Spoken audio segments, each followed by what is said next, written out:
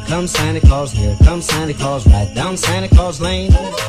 What's up everybody, welcome back to the channel. It's your girl Colors and I'm back with another video, and today's video is yet another bump date. Now it already feels weird to be saying this so soon already because I literally just posted this bump date yesterday, but you guys said you wanted to see a bump date, so here we go.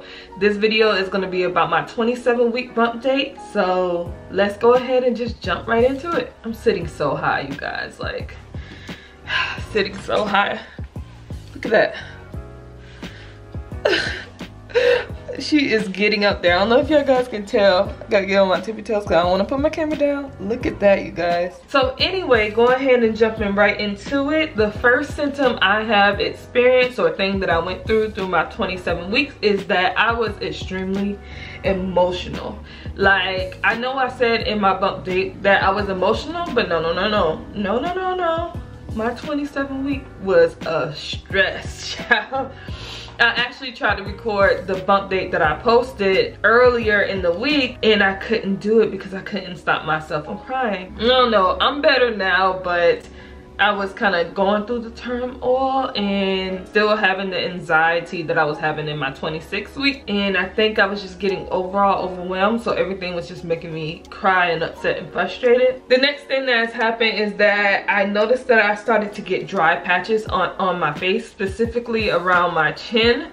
I don't know where that is coming from, but I noticed that especially after I put on makeup, I would not break out, but the makeup wasn't sitting well in this area. Like, I would wash it and my whole chin would be extremely red, and I'm like, why is my chin so red and why is my skin peeling right there? And I started to try to exfoliate my face and then moisturize it. So I haven't noticed it in the last day or two, but I was getting like dry patches all in this area, even around my smile line. So yeah, that was one of the other things. The next thing that has happened is that my ribs are starting to kill me, and I think it's from the protrusion that I just showed you guys. I just stood up, but if you notice on the side, there's like a big, I don't know if you could tell in my dress, but there's like this big indent right here. So this is like my rib. I can feel my bone right there. And then it's just like my stomach is poking out and falling forward, and it's really aching me, more so at night. So I have the issue on both sides, and I think this whole level of where it's poking out in the front is really starting to bother me. So that is something that has started to get really annoying, and I know I'm gonna get bigger, so it's like I'm not looking forward to it at all. The next thing that has happened I don't even have to read, I already know. The next thing that has happened this week is that I noticed that my boobs sit on my stomach. Like, when did that happen? Like, let me stop before I pee on myself, child. Like, wait a minute, like I do not deserve this, like, at all. If it wasn't for this bra, my breasts would probably still be sitting on my stomach, child. But I think I'm starting to see this like indefinite line, like crease thing going on under my boobs, and then it's just like boob on stomach. I literally showed David last night. He was like, this is too funny, this stuff I go through, child. So the next thing that happened is that I went to go see my OB because, as you guys may know if you've seen the video, I didn't have any doctor's appointment the week before. So I did have one this week. For some reason, at the appointment, it made me want to reevaluate the situation when it comes to the birthing center. Now, this appointment wasn't much different from any other appointment. I had my stomach measured, which was measuring on time, and he did the cervical check. For some reason, I was very uncomfortable. I don't know if it's because it's part of my emotions, and I've never been uncomfortable about like any of my cervical checks or anything like that, but I was very like, I don't want this, like I don't want this experience at this time. So it just made me more curious about the natural birth situation that I was talking to you guys before. At this point, he told me that everything looks pretty normal. Everything with that went good, but this led me to actually reaching out to the birthing center that I wanted to look into. So I reached out to them and asked them a couple of questions like, hey, this is my situation. I am high risk pregnancy. I do take progesterone. I am interested in looking into possibly delivering with you guys, but I know that you guys don't accept generally people who has complications in a sense in the pregnancy. So she pretty much just let me know that I did have a couple of options that I could potentially do, because at this birthing center they only deliver around 37 weeks. So she said that I can see them and set my first appointment around 32 to 33 weeks, but in the meantime continue to see my OB, and then when I get to 37 weeks just transfer care, and then we'll be in the birthing center hands, or I can kind of do a little bit of both. She just kind of recommended that I stay with the fetal medicine people until they don't want to see me anymore, because that's something that they can't handle, because they don't deal with high risk pregnancy, so they can't do any emergency cases or steroids or cervical checks. That's just not what they do. So in the end, I pretty much told her that if I have an option to stay doing what I'm doing until I am 37 weeks, I would prefer to do that. So she said, cool, we can do that. I just required to take 2 birthing classes, which would have to happen in January, just learning about, I guess, the techniques, I don't know, but do birthing classes.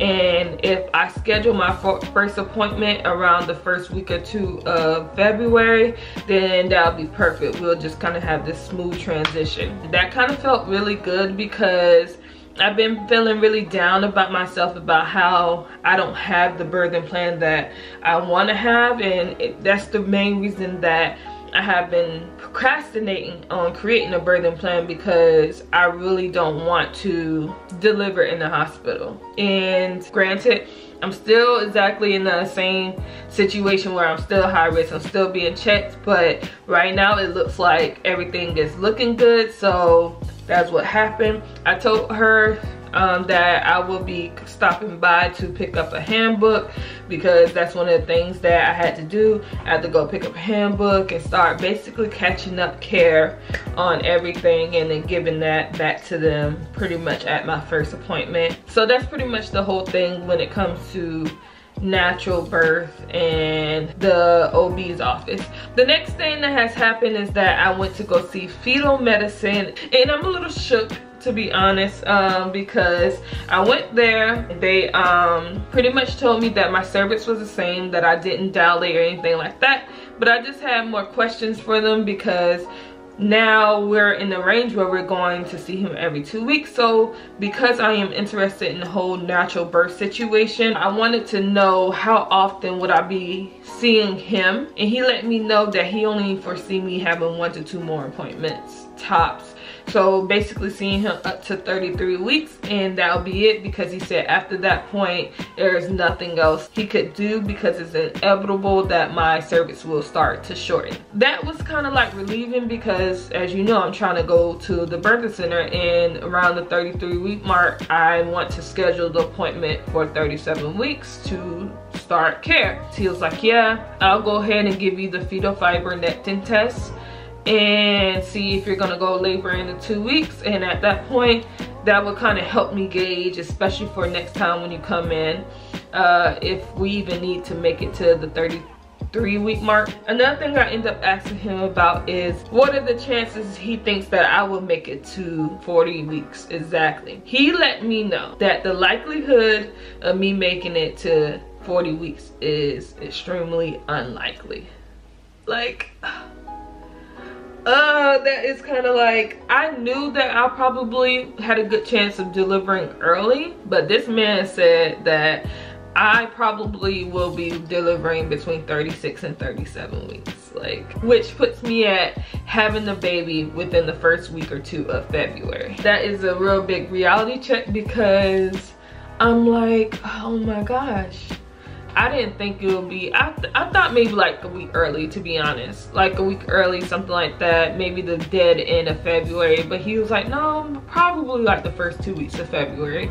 So he said generally people who have short or weak cervix can't hold the baby as long, because you are already in a short stage. Around 32 weeks, your cervix will already start to shorten automatically. So he said that he will just say or suggest that I should plan around those 2 weeks that I could have my baby, which is like,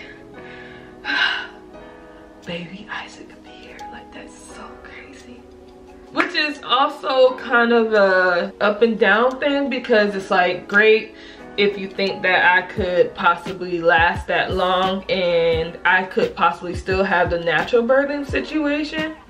But then it's a little thing in the back of my head that's a little worried and confused if it's worth the hassle if I do. Now, this is all speculations, but it does have that little thing like, is the hassle of trying to do the natural birth situation and rush that, is it worth it? Or is it just better a smooth transition to just, you know, go ahead and go to the hospital? Now, if I do the natural birth situation, you know, there's gonna be a deductible that I have at my first appointment, which is supposed to be the first week or two of February, by the way, which is not a lot of money, but it's still unexpected money up front. And then I gotta pay an extra $175 for the pool and an extra $100, I think, if I want nachos outside. And I have to pay all that before February. And there's a lot of money coming out right now trying to prepare for the baby shower, because I'm planning my own baby shower. So the money that's coming out of the house for that, on top of basically $500, I'm gonna just say, for going to the natural birth situation, it's kind of discouraging to have that delivery that I want. Just all this extra expenses of trying to prepare for the baby on top of that.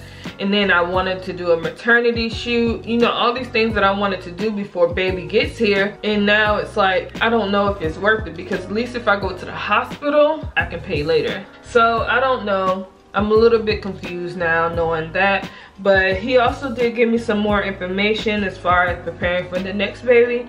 He said one of the things that probably happen is that I'll be automatically put on progesterone, and they'll be looking more deeply into getting the cerclage potentially for my next baby. So which was just interesting information just to know. So he said for sure I will be seeing him for my next child. So yeah, that's that. The next thing that has happened this week is that I did end up watching the Gabrielle Union segment with her husband about their whole pregnancy journey, and that was very interesting. I thought it was really sweet that David decided to watch that whole thing with me. That whole segment was like an hour long, and he literally watched the whole thing with me, which I was really surprised by, because I didn't think he would be that interested in the situation. Like, I know that we can relate in the sense of having infertility issues, but you know, it just let me know that he was in tune, and he was kind of like making moments where he would pause and we'll like discuss about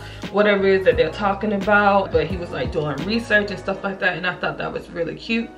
But right after that, it was this video about Judge Hatchett. I don't know if y'all know who Judge Hatchett is, but she had a segment immediately after that came off about how her daughter-in-law ended up dying from having a C-section from losing too much blood. The story is crazy, and I would highly advise you guys to watch it. I'll link the video down below. So basically what happened was that she was she had the C-section, she had the baby was really healthy and everything like that.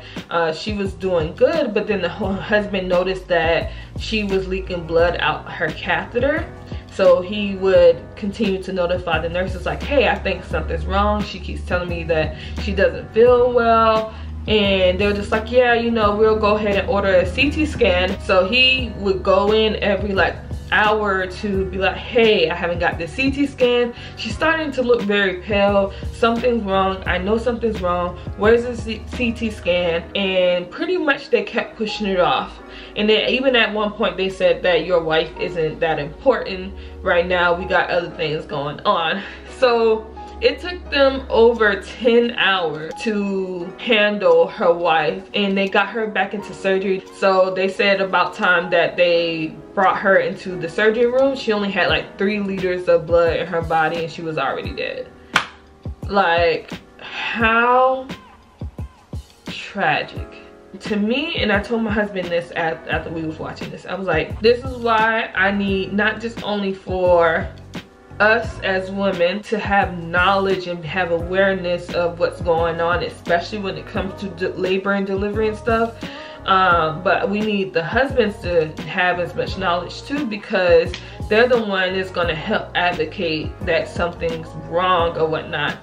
And I put up statistics randomly, but even in this video, if you do go watch it, this guy talks about how that in 2018 the United States had the highest mortality death rate than all over the world. In Florida, it's actually higher than United States. So that's what's really crazy about me being in Florida. So, and even black women is even higher than all of those. So it's just really discouraging but encouraging at the same time to really gain knowledge about some of the things that are necessary, some of the things that are not necessary, and which one of the reasons why we really want to start fighting for the birthing center. But sometimes you don't know if the grass is greener on the other side, so it's just kind of like a lot going on. But if you're interested in that, I'll try my best to link everything down below, but that video is a heavy one and they can explain it way better than I can about the statistics and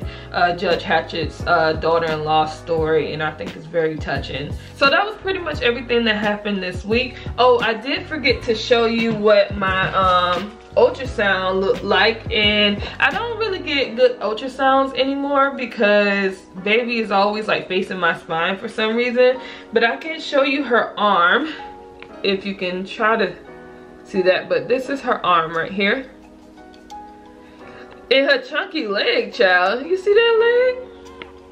That's a thigh piece right there. And I also did end up picking up the handbook at the birthing center. So I have a lot of stuff in this handbook right here. But just looking over this, it made me realize how in tune the natural birthing center situation force you to pay attention to yourself. So some of the forms they gave me is like asking me like a paper about my birth plan. Some of the questions they asked is what type of labor do I want, if I'm going to be filming, do I want essential oils in the room, do I want to touch the baby when crowning, do you want to catch the baby or do you want your husband to, who will cut the cord, do you want to see your placenta, do you want to keep it.